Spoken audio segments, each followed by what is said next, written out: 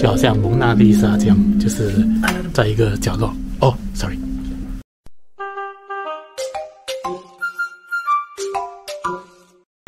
哇，这是他们的餐厅。天哪，真美丽！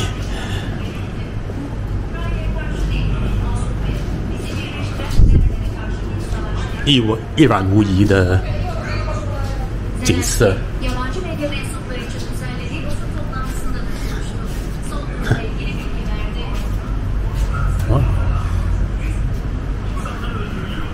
这是他们的自助餐室，真的是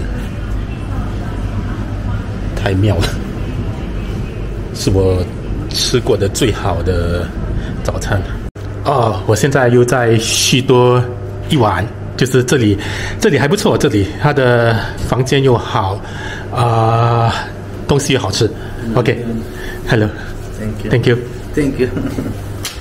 啊，今天还是一个下雪天，哇，冷飕飕的，现在是-3度，不过还是要出去的，要不然整天待在酒店就有点太过浪费了。天气过冷，所以把我的摄像机给当机了，有几次给跑进室内把摄像机给弄暖了。我的目的地是Gaziantep 马赛克博物馆。路途还蛮难找的，就是可能是下雪的关系，到处都是白白的，所以绕了一大圈才找到博物馆的入口处。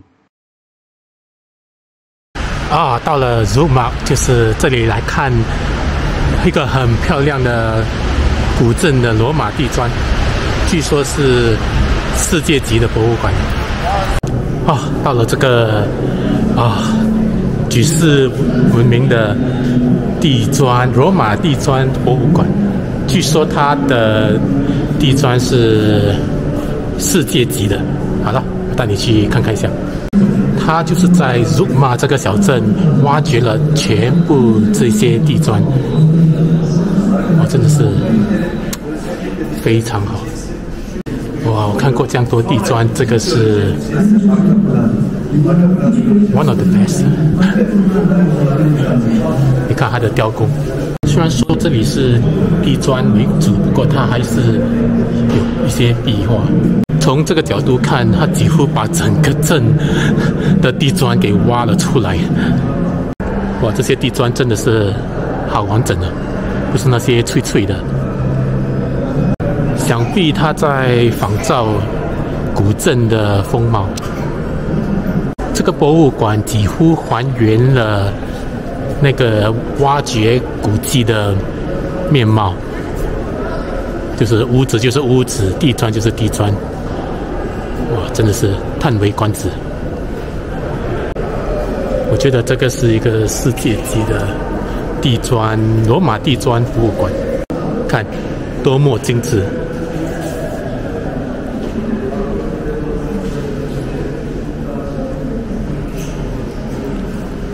还很大气。这幅是整个展览馆最大的罗马地砖，有够大的。你看那些人站在上面。哇，这小镇怎么这么多地砖呢？他在这有讲解，这里有1、2、3、4层，就是在地砖的下面。地砖就是那头一层，它下面就有3层的泥土还是石头。它有一个鸟瞰整个古迹的概念。这个就是这里的镇馆之宝，就是吉普赛人的眼睛。这个当然是假的，真的是在里面。你看这个吉普赛人的女孩子的眼睛，这些是整块发现的的地砖，就让你看看这整个吉普赛女孩子的眼睛的原貌，就是这样。游玩了博物馆，雪还是下不停，肚子还蛮饿的，所以得找吃的。哇，土耳其这个大国，它的基建还建设的相当不错。这里应该是火车或者是快铁之类的东西吧？可能过几年或者是几个月内，应该是可以通车到这里。我似乎走错了餐馆，不过它的蛋糕真的是还不错，真的。这是个。